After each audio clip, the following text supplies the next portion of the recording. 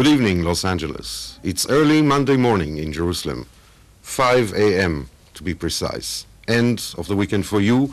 What would be a better time or day for the beginning of this new venture, Jerusalem Online, a live telecast via satellite, directly from Jerusalem to LA, prepared for JTN viewers by the Jewish Satellite Network.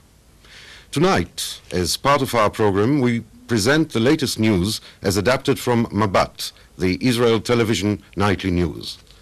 Among other news reports, the arrival to Israel of Viktor Brailovsky from Russia, an Israeli soldier killed in Megiddo Junction, inauguration of Israel's 40th anniversary celebration, singer Yehudit Ravitz, new performance, and in sports, Israel soccer leagues.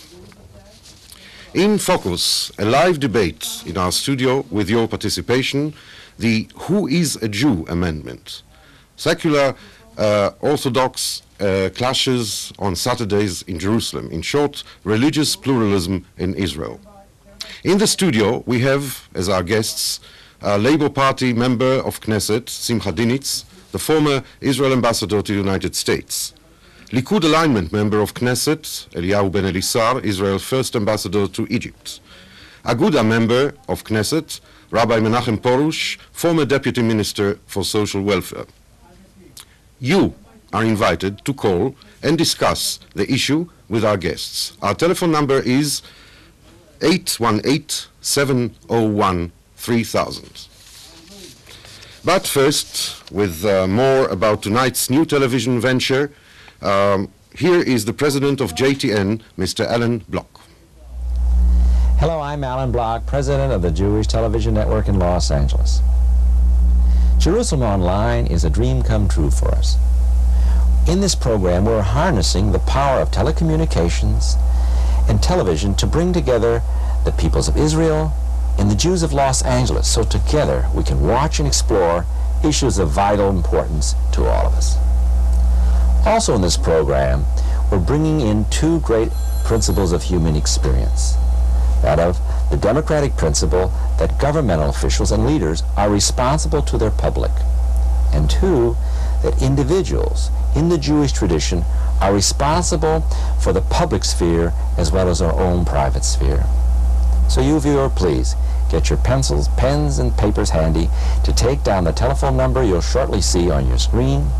Call in your questions and help us take part in this vital experience. Thank you very much. Well, once again, a reminder, should you wish to ask a question about relations, pluralism in Israel, religious pluralism in Israel, call 818-701-3000. The three members of Knesset will be waiting for your calls, Eli Ben Elissar, Simcha Dinitz, and Rabbi Menachem Porush. But first, the news. Israel returned to work today after 3 days during which the country came to almost a complete halt. The Shabbat followed Rosh Hashanah, first of the 3 high holidays. The next holiday is Yom Kippur at the end of this week.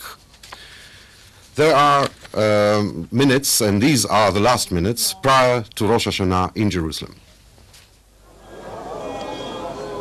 Slichot worshippers left their homes at 4 o'clock in the morning in order to arrive in time at the Western Wall. The sound of the shofar was heard throughout the land. It was an extended New Year holiday, which both secular and Orthodox Jews prepared for. Religious and traditional Jews spent a good part of the 2-day holiday in synagogues. Colorful greeting cards for the New Year could be seen on display throughout all of Jerusalem. Many Israelis prefer to send their holiday regards in the form of flowers. Already at 5 o'clock in the morning, flower stands were arranged and sellers were ready for the busy day ahead of them. The widespread custom of gift sending between families and friends and from employer to employee ensured that florists, toy makers, confectionaires, and beverage salesmen all would benefit from the festive mood. Especially popular were the sweet challah and honey cakes, which both attracted long lines at the bakeries.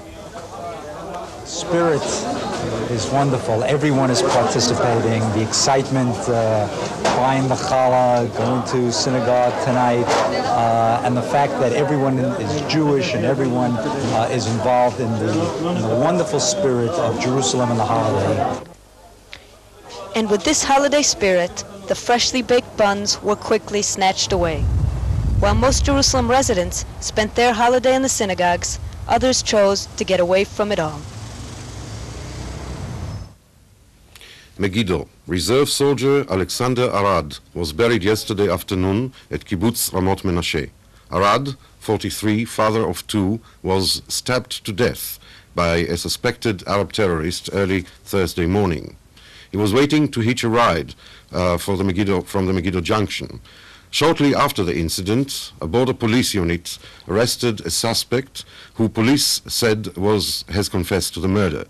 The suspect, a 23-year-old Palestinian, has served a prison term for a security offense. Security forces demolished his home late Friday night. The public sector wage agreement was signed yesterday after 4 months of exhaustive negotiations between Treasury and the Histadrut Labor Federation. The agreement gives public sector workers a raise of 75 shekels in their monthly salaries starting in November and sets a limit of 45 work hours per week. The agreement also stipulates that the work week will be shortened from 6 to 5 days by the end of next year on condition that the next wage agreement in the 2-year pact, the new agreement expires in 6 months. Former prisoner of Zion, Viktor Brailovsky, arrived in Israel on the second night of Rosh Hashanah with his wife and children after finally receiving an exit visa from the Soviet authorities. Here is a report from Ben Gurion Airport. Because of the holiday, no ministers came to the airport and there were no speeches, but it was still a very festive occasion. Viktor Brailovsky had waited 16 years for this moment. Especially during the years when I was in prison, when I was in an alien country, when I was in a very difficult situation, I dreamed of the time, of the moment, when I would have such a reception here in Israel. Brailovsky and his wife, a mathematician whose departure was delayed for years because the Soviets claimed she had access to secret information, will now work at Tel Aviv University and other research institutes. And so Viktor Brailovsky, the first immigrant of the new year, begins a new life in Israel. President Chaim Herzog last week declared the beginning of the state's 40th anniversary in a ceremony which took place at his Jerusalem residence.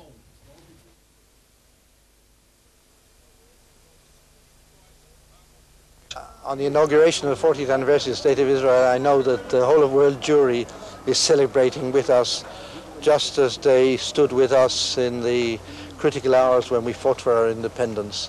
And I would like to take this opportunity to associate the world Jewish community, and in particular those who are watching this program, with our holiday here, and to wish them a very happy new year and all that is good for the Jewish people in particular and for humanity in general. 40 years ago, the UN General Assembly resolved that a Jewish state be established in part of Palestine. When the War of Independence ended, Jerusalem was divided. Eastern Jerusalem was not part of the state for 19 years. It was during the Six-Day War that the capital of Israel was reunited. This year marks a combined celebration, 40 years to the state, 20 years to the unification of Jerusalem.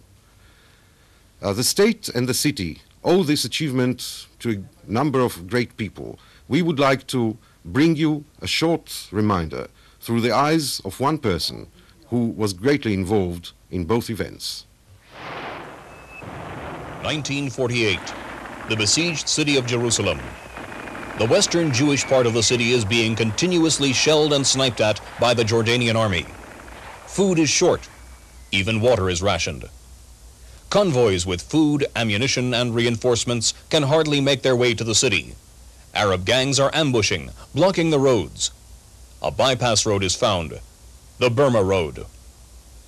The Haganah special units, known as the Palmach, are fighting on the road to Jerusalem and within the city walls, recalls a battalion commander at the time, Uzi Narkis. It was an army without enough clothes. It was an army or a brigade without enough rifles or machine guns or even ammunition or grenades. It was an army of people who believed in what they were doing and were ready every minute to sacrifice themselves for the independence of the state, the Jewish state, which would be called Israel eventually. The day the establishment of the state was declared, the 4 villages of Gush Etzion fell into Jordanian hands. The Palmach succeeded in opening a path to the Jewish quarter and the Western Wall. The path was not open for long. The Jordanian army conquered this area as well. As the commander of the operation that rescued Mount Zion from the Arabs and succeeded to penetrate through Zion Gate into the Jewish quarter of the whole city, the defeat was that we couldn't hold. It was too strong for us and too difficult for us to hold the corridor between us, Mount Zion, and the Jewish quarter. This is a real taste of a defeat. 19 years later, General Uzi Narkis, Commander-in-Chief of Central Command, gave the order. Paratroopers, tanks, the Jerusalem Brigade, and the Air Force fought once again for Jerusalem. 1967, the score was evened. Jerusalem was united. Once again, Jews were able to pray at the Western Wall. I was there to take advantage of such an opportunity of relieving the old city of Jerusalem, of uniting the whole city of Jerusalem and making it a Jewish capital for the Jewish state. The sentiment is also of somebody whom destiny chose to be the one who leads his people, or in this field his soldiers, to the most sacred remnant of the Jewish people, namely the Western Wall, the Kotel, with all the prayers, with all the sentiments, with all the wishes of next year in Jerusalem during 2,000 years on his back. The state is 40 years old. Jerusalem is united now for 20 years. For the Jerusalemite, soldier, diplomat, and Jewish leader, this represents a lifetime achievement. Aliyah. The numbers of Olim this year already exceeds the total of last year, and it might suggest a change of trend. The head of Aliyah and Absorption Department of the Jewish Agency is satisfied with the current situation. The correspondent of JTN reports on new approaches in absorption. 35 Olim from the Gilo Absorption Center in Jerusalem already joined the first direct absorption experiment. Housing and employment were available immediately. The Olim were more than happy to move from temporary residence to a permanent place of their own. The experiment took place in Migdal HaEmek, a development town east of Tiberia, the location of Beged Or fashion factory and the Israeli plant of National Semiconductor. I myself am surprised at the success we are having at the real first stage. You know, in '74, there was a year of 30,000 Olim in Israel. Only 6,000 were in absorption center. That's what we want. Now we are promoting projects, especially now in South America and in France, in order to bring people directly to development towns. The mayor of Carmiel was in Latin America. He brought with him 63 families. The mayor of Migdal HaEmek is going. The mayor of Bet Shemesh is going to France.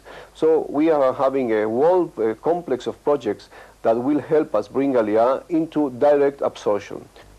When asked about the Aliyah project from Los Angeles, this is how Chaim Aaron replied. I believe we have created a very good infrastructure, a very good cooperation between the Aliyah Shaliach and the people in charge of the project in Los Angeles.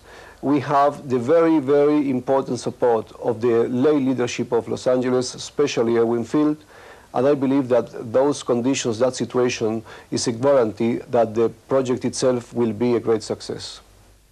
More than 1 million people in the United States were eligible to vote at the 31st Zionist Congress, which will be held in Jerusalem in December. The United States has 152 delegates, nearly a third of the total. In all, representatives of 27 states will participate. The organizer hoped to see many new young faces this year. Representation will be based entirely upon election results rather than political party dealings. In Basel, August of 1897, the first Zionist Congress was convened. Theodor Herzl made the declaration, "At Basel, I founded the Jewish state." All the following congresses served as a government for the Jewish people still without a state.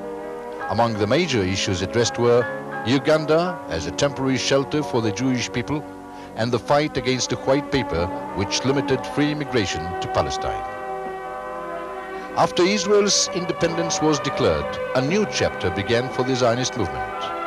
Their role now was to deal with immigration, absorption, and education.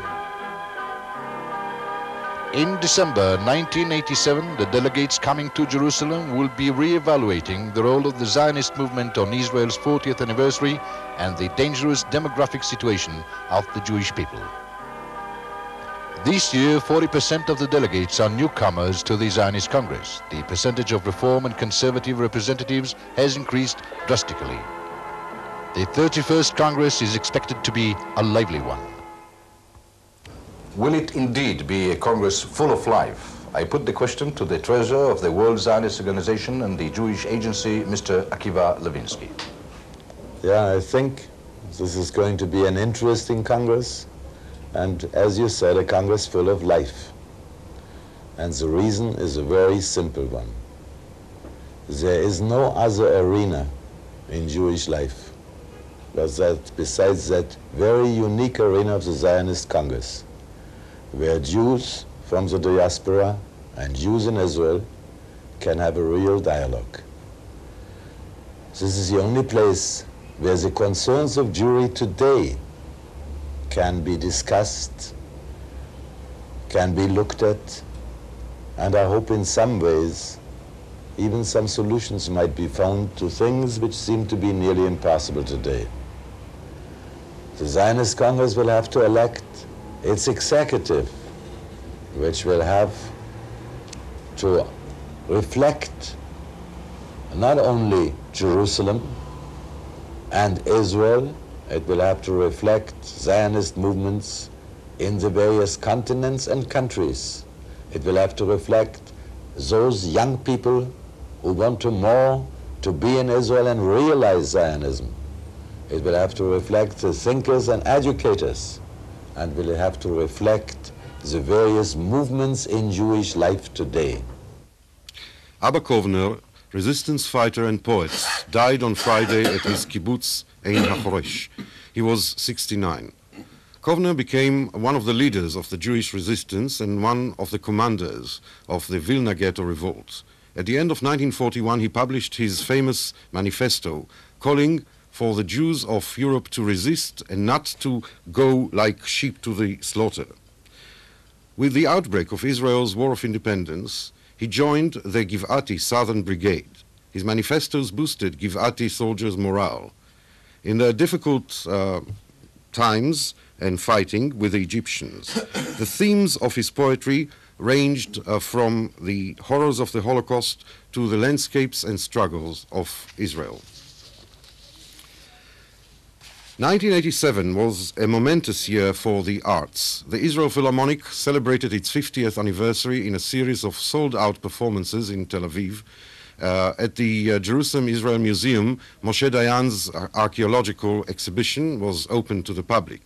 Notable ballet performers arrived from America and Europe. Sultan's Pool in Jerusalem, the Caesarea Amphitheater, Tel Aviv Yarkon Park, and the Tzemach Amphitheater on the Sea of Galilee were filled to capacity. Visiting entertainers included Tina Turner, Bob Dylan, the Eurythmics, Ray Charles, Miles Davis, Tom Petty. Perhaps the greatest success was Israel's favorite singer, Yehudit Ravitz. Here she is performing her own song, Coming from Love.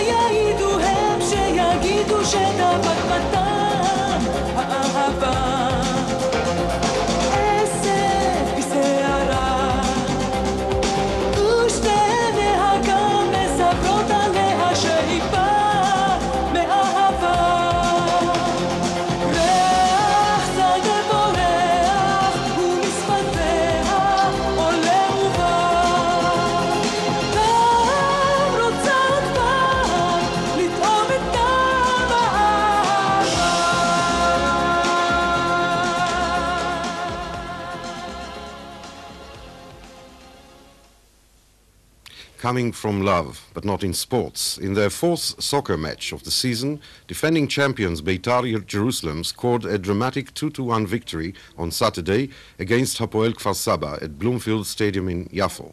Here are some highlights from that game. The goal on the left, led by Parsalani. And there's a foul on the 16-meter line, which gives Hapoel Kfar Saba a penalty kick. And it's a great kick by Yaron Parsalani. The ball is free, and the Beitarniks are still waiting. And it's a goal! 1-1.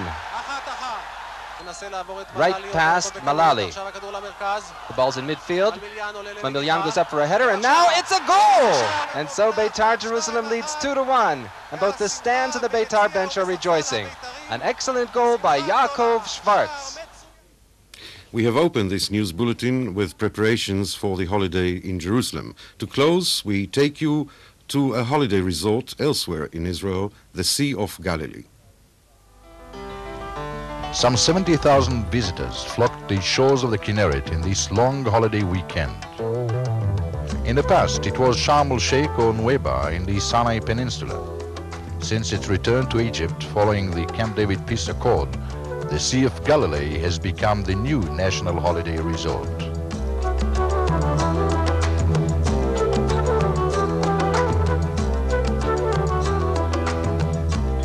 The Jewish Agency Settlement Department decided to develop this area called Amnon Bay. The name is derived from its being the location of the Amnon fish rapid multiplication. The idea is a very simple and an economically based one.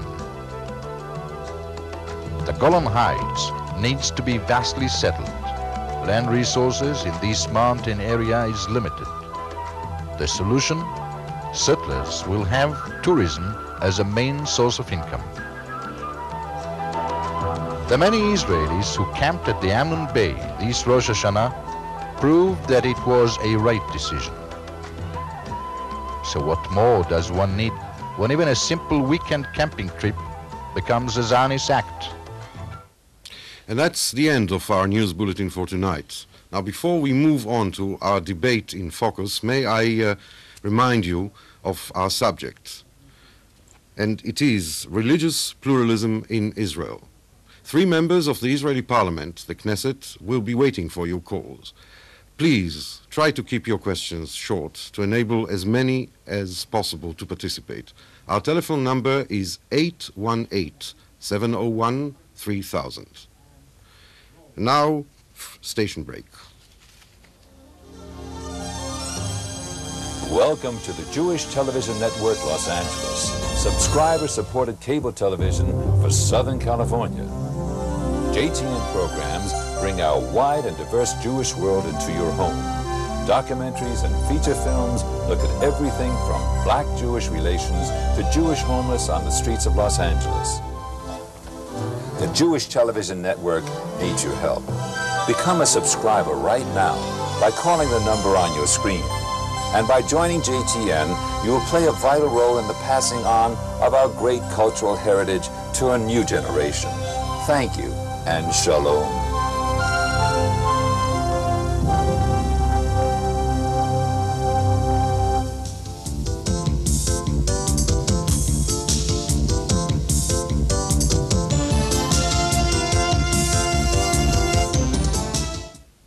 Conflict between secular and ultra-Orthodox Jews on the issue. What character will the Shabbat have in the Holy City? To precede our debate, here is a report.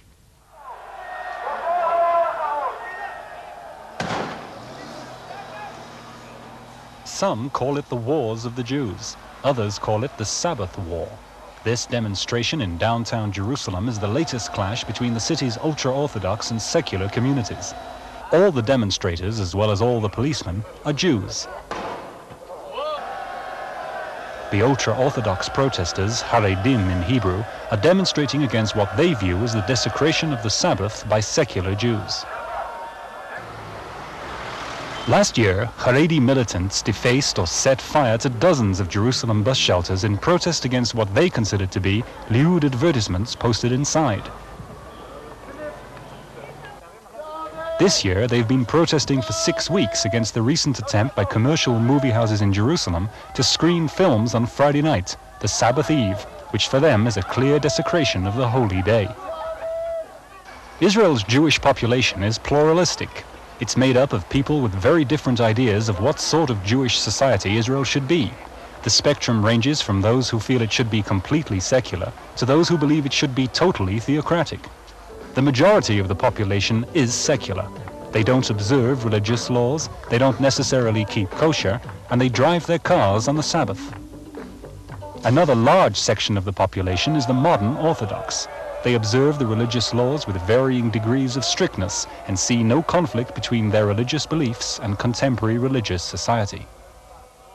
The ultra-Orthodox are a small but highly organized community, numbering less than 10% of Israel's Jewish population, but making up about a quarter of Jerusalem's Jewish residents.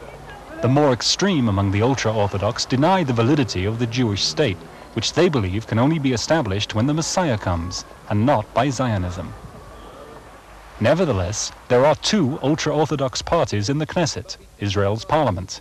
The Agudat Yisrael and Shas parties wield considerable power, sometimes the balance of power, in Israel's coalition system of government. Over the years, they have managed to acquire state funding for their schools, religious exemption from military service for their young men and all religiously observant women, and the grounding of the national airline El Al on the Sabbath. But the ultra-Orthodox consider these concessions from the secular powers to be only first steps along the road to their ultimate goal, which is the establishment of a Jewish state governed by religious law. Thus far from Israel. And now a point of view from California. The president of the Southern California Board of Rabbis, Rabbi Moshe J. Rothblum. Rabbi Moshe J. Rothblum, president of the Southern California Board of Rabbis, and I am delighted to welcome all of you this evening to this most historic program, a live satellite hookup between Los Angeles and Jerusalem to discuss the issue who is a Jew. I think that it is particularly meaningful that all of you will have the opportunity to participate in the discussion by calling in, by sharing your perspectives, by questioning those who are going to be on the program. And again, it is an amazing thing that we are able to do this electronically, bringing people together. Our concern for Israel is a very strong one, and to be able to have this kind of dialogue and to have this kind of interaction, I think is extremely significant. Once again, a Shana Tova to all of you, and we look forward to your participation this evening. Shalom. With us in the studio here in Jerusalem are representatives of three parties. The issue is political no less than religious. Rabbi Menachem Porush of Agudat Israel, a non-Zionist Orthodox party. Simcha Dinitz, representing the Labour Party. And Dr. Eli Ben Elissar, representing the Likud Party. Our telephone number, once again, is 818-701-3000. Now, do we have our first call, please? Sure. Okay, you are. Hello? Hello, my name is Steve Solomon. I'm from Encino, California, and my question is directed at Rabbi Porush. The first question I have is, what is your feeling about Arabs in the Knesset deciding the issue of who is a Jew?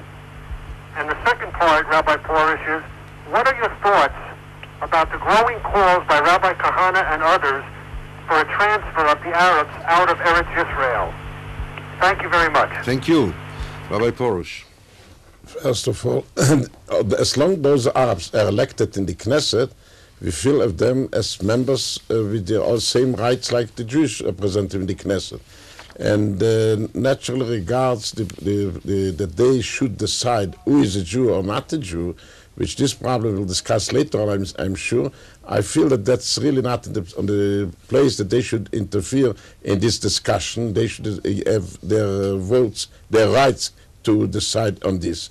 Regards Kahane, we are very much strong against all the way our Kahane is handling the matter of solving the problems in Israel. And we look upon him as a great danger for our existence in Israel regards the relations between Jews and Arabs.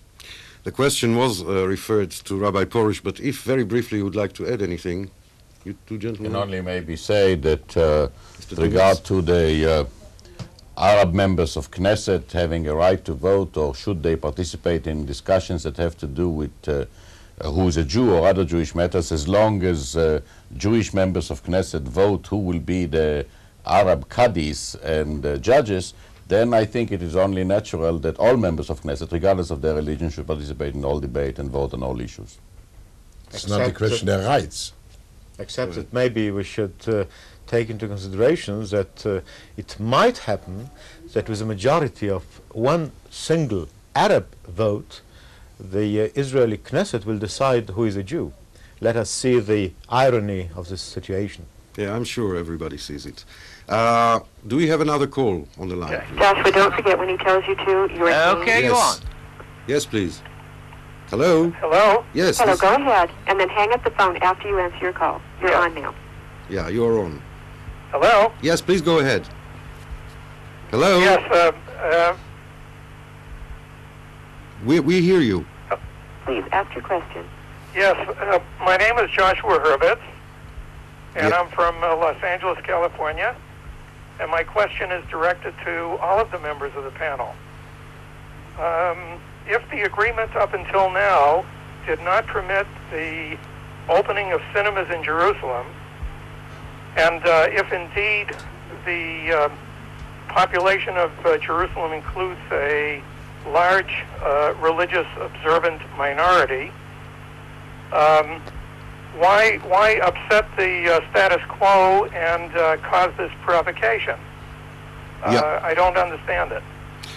Well, we hope you will understand it in a minute. I hope so.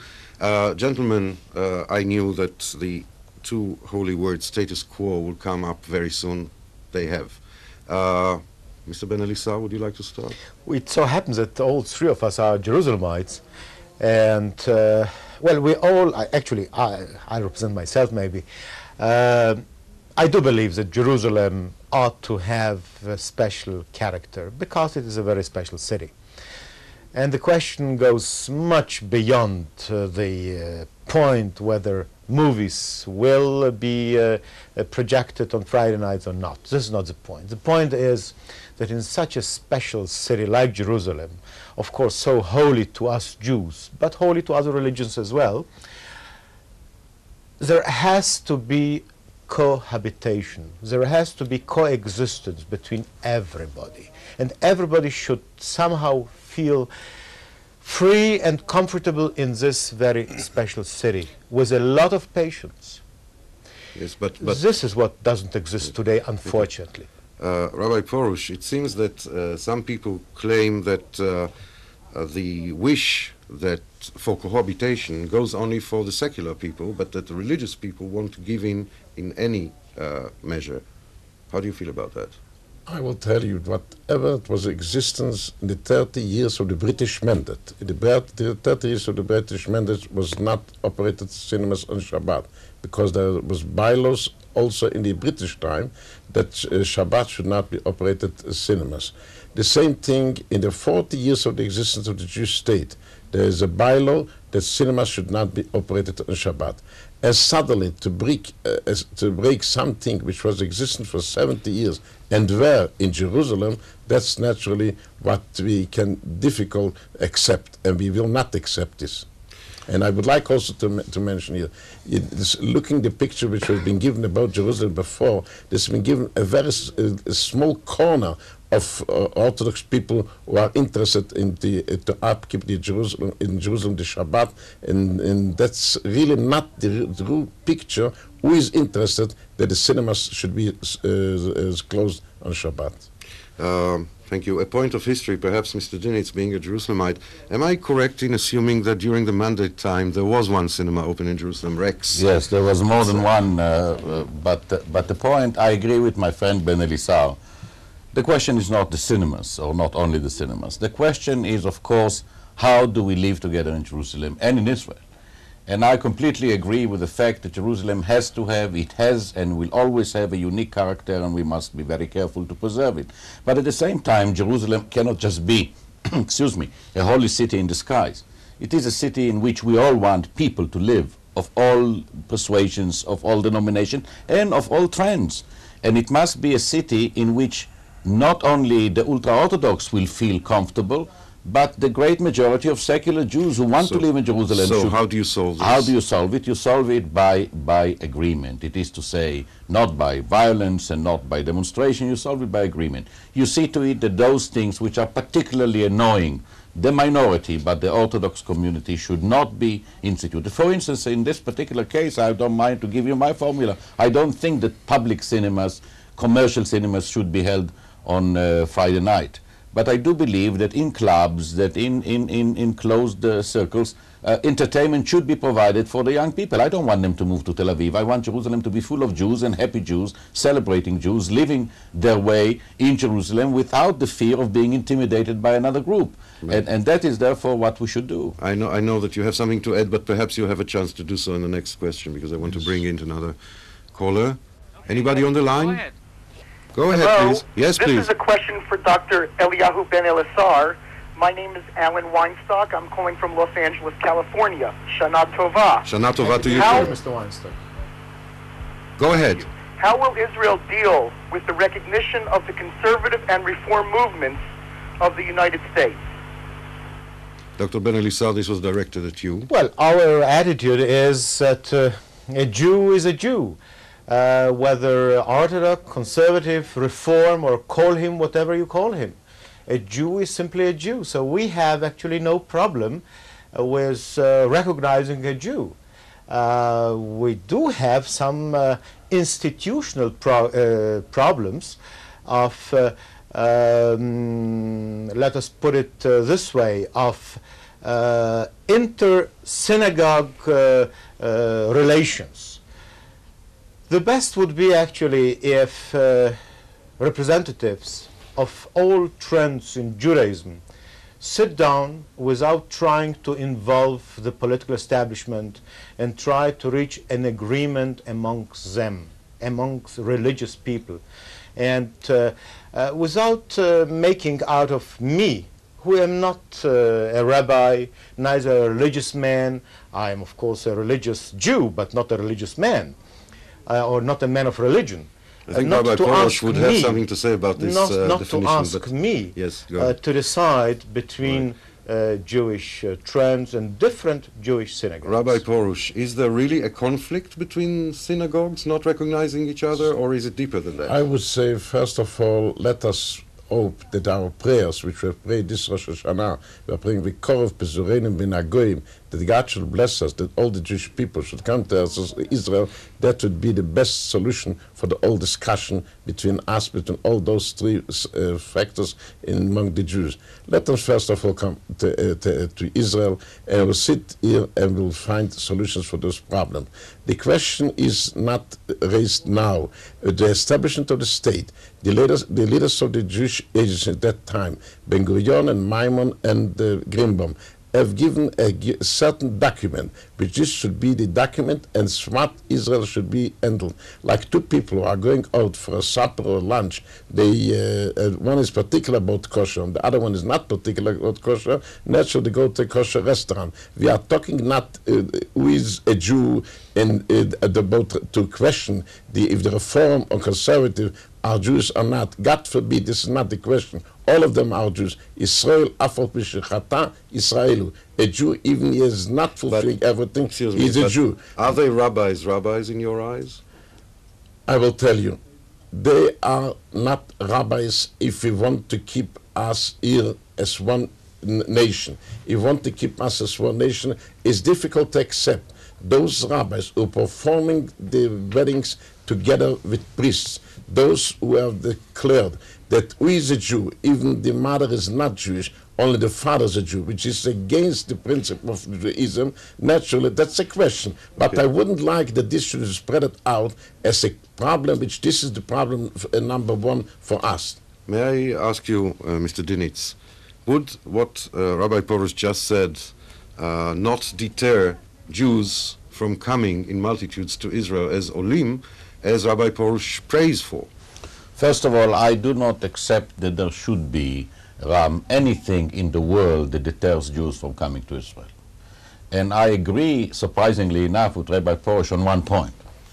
I think that if more conservative and more Reform Jews would have come and settled in Israel, we probably would have had a different status quo, since we used the word status quo before, in Israel. The thing is that Orthodox Jewry was the first one to settle Israel, and under the British mandate that you mentioned before, they were recognized as the formal official religion or sect. And I believe that this is already changing. I mean, we have today a much greater presence of Reform Jewry, for instance, with their new institute in Jerusalem, with kibbutzim that they have established. The conservative Jewry is getting a greater share in Zionist activity. This is so much to the good. In other words, if they come in multitudes, their views would carry. Of course, will carry, and will also change the status quo, and will allow. I agree also that we are all Jews, and we are the unity of the Jewish people, in my opinion, Rabbi Porush, will not be served if we'll say this one is not qualified to be a rabbi, this one is to qualify. Every Jew is a Jew, and every rabbi who has been ordained by his community is a rabbi. You might not want to belong to that particular congregation. Maybe neither do I. But we cannot deprive their right and their authority to be the shepherds of the flock. Well, all of a sudden we find ourselves dealing with Aliyah in great multitudes. But let's hear the next question, please. Okay. Yes, go ahead. Go ahead. Hello? Yes. Hello? Yes. I would ask my question to all three of the panelists. My mother was born Christian and converted to Judaism. I consider myself a Jew. I would like to know, what do you consider me to be? I was brought up in the Jewish religion, and as I said, I consider myself a Jew. Thank you, Carl. And, well, we would like perhaps to hear, or perhaps Rabbi Porush would want to know, by whom was she converted and how. So before you ask this question, go ahead, Mr. Ben Elissar. Yes, give please. my answer, my position, that if the gentleman's mother was converted to Judaism, then he is Jewish. This what is, do as you I say? understand, the halachic solution. This is before you asked your question. Yes, Rabbi No Porush. doubt. The whole discussion is not about individuals. Every individual has a separate case, and we have to see how the case looks. If his mother has been converted, then naturally he is a Jew, and I would welcome him here in Israel. Without looking to see who was the rabbi, if he was... That's an individual question, which this is not for the public to be discussed. The public has to discuss the principles. The principle has to be, if you are talking about conversion, conversion is a term of giyur. Giyur is a term of halachic. Naturally, this giyur is not a term of declaration. If you say it has to be give a declaration, naturally the different. All the declarations means a declaration which has no matter what kind of declaration he gives, but it's a declaration. But as long as he gives a giyur means an halachic term. Mr. Dinitz, would you find it easier to answer this gentleman? I mean, for me, there would be no problem. First of all, a man who was born to a Jewish mother, whether she was born Jewish or converted, is a Jew. I just want to correct one impression. Although I sit between two bearded gentlemen, I don't consider myself a rabbinical court to make these individual decisions. But on the basis of You can represent the reform rabbis. No. Well, he's got a mustache at least. Right, I have a mustache, or maybe it's conservative. But what I'm saying is, to the best of my knowledge of halakha, if the mother is Jewish, by one way or another, then... no doubt, if the mother became converted, he's a Jew. And I welcome him to Israel too. Fine. Well, I hope we've got another Ole, possibly. Do we have another caller, though?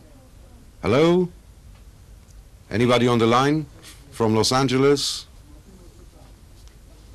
You have our number on the screen at this moment. 818-701-3000.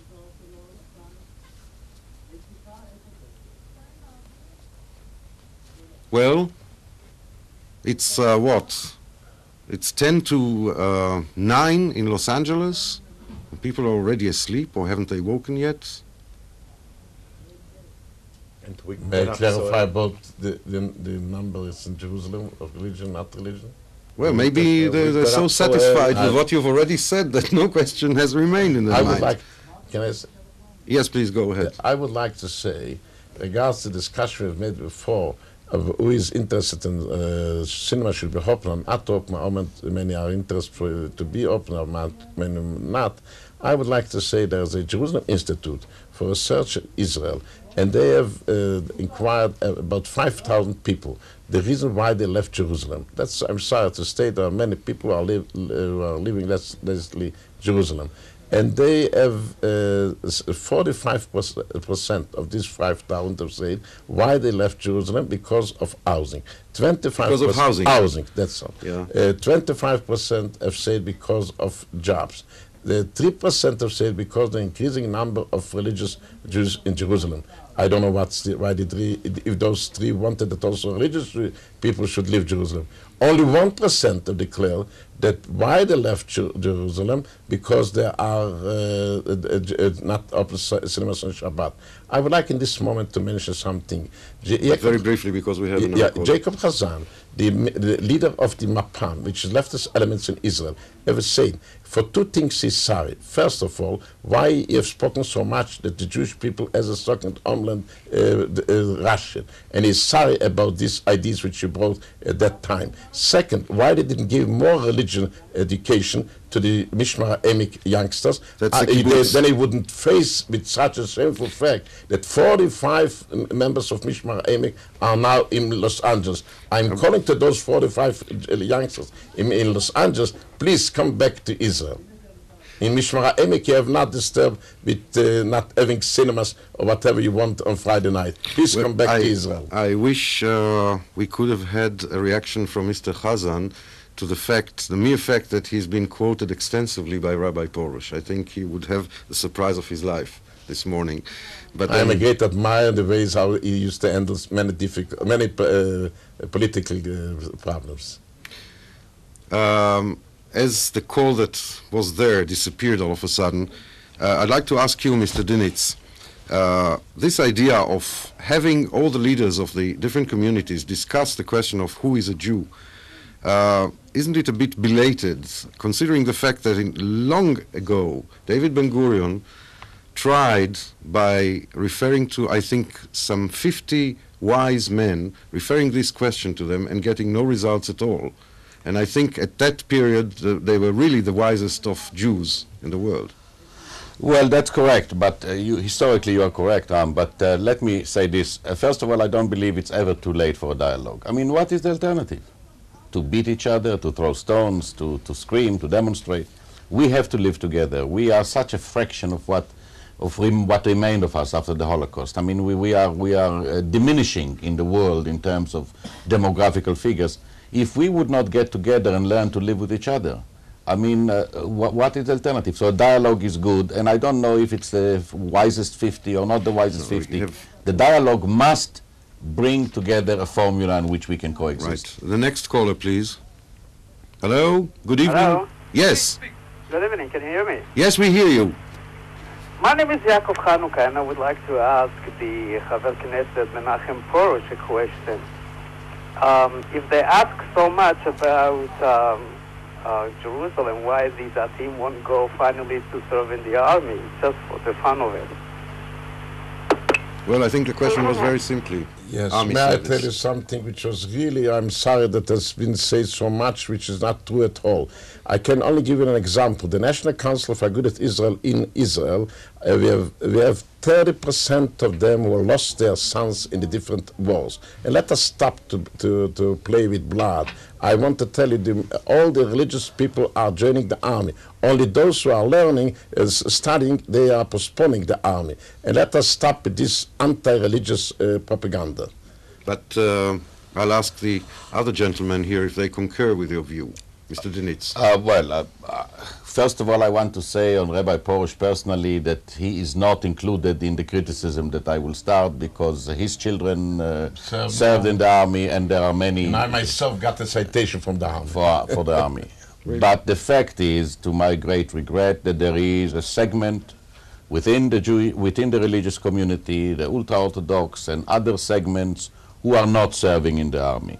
And while I appreciate very much their studies in the yeshiva, I don't belittle it, and I appreciate somebody else study at the university also, and I don't belittle it, I don't think that this should in any way release him or dismiss him from serving in a country where it's still at war with its enemies, who are still trying to uproot it, and there is no excuse, in my opinion, to release any segment of the population from the army, including the religious sector. Mr. Ben Elissar. I agree absolutely with my colleague Simcha Dinitz. May I add that it concerns a very, very small minority, which of course shouldn't exist, I agree, but a very small minority, precisely as it is a very, very small minority that demonstrates the way we have seen on TV just a few minutes ago, and these were quite hard images to see Jewish police beating Jews. But those Jews who were demonstrating and shouting Shabbos are really a small minority. Even in Jerusalem, out of 330,000 Jews who live in this city in Jerusalem, you may have maybe 10,000 people, 15,000 people who are of this trend, not more. So you can understand that in the whole of the country, there are less maybe than 1%, maybe 2%, that's all. I mean, this is not the image of Israel. So we may discuss as long as we wish on theological matters, on religion, etc., but not on... Our time is running out, so let's have a very brief question and very brief answers. Hello? Eitan, you can ask a question, Eitan. Please go ahead. Oh, good morning. Good morning. I have a question directed towards the Menachem Porush or any other of, or either Eliyahu Ben Elissar and... Go ahead. And Simcha Dinitz. The question regard is to the Ethiopian Jews and the validity of their Israeli citizenship and to the fact that they are, if they are Jews. I'd like a comment about that from either one of the panelists. Thank you. I'm afraid we have seconds to answer a very deep question. Could you deal with it? They are Jews. We are doing everything in order to save them. we have saved them.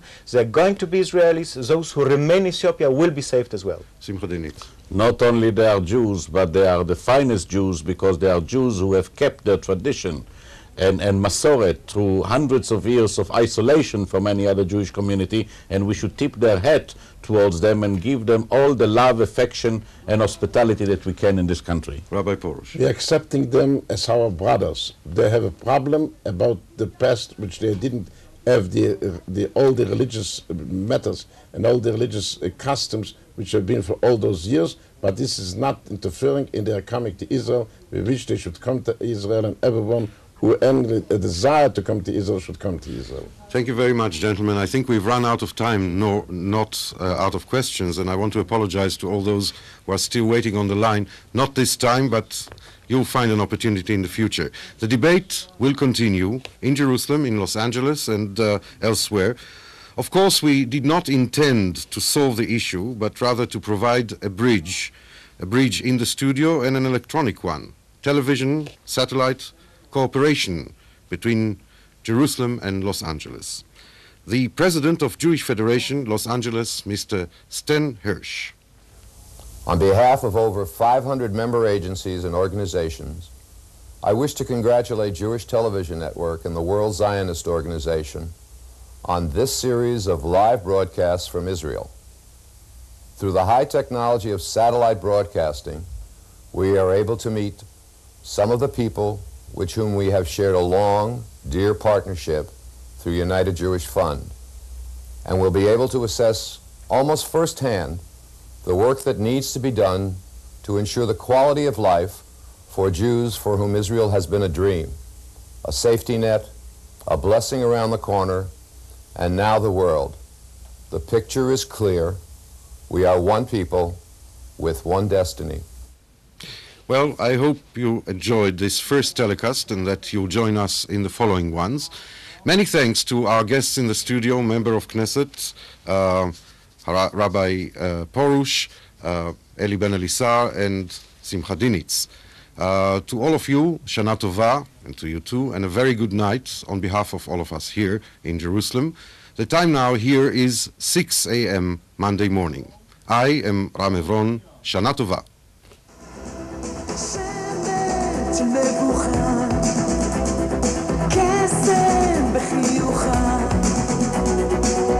שיסבירו הם את סודה יזכירו שהיפה מאהבה כמה שהיא יפה אור על פניה נח ורואים עליה שהיפה מאהבה ריח שדה פורח ומספריה עולה ובא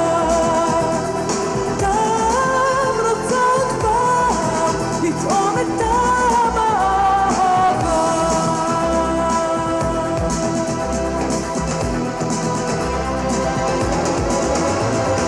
קצב הליכתה כמת בשמלתה הם שיגידו שדבק מתי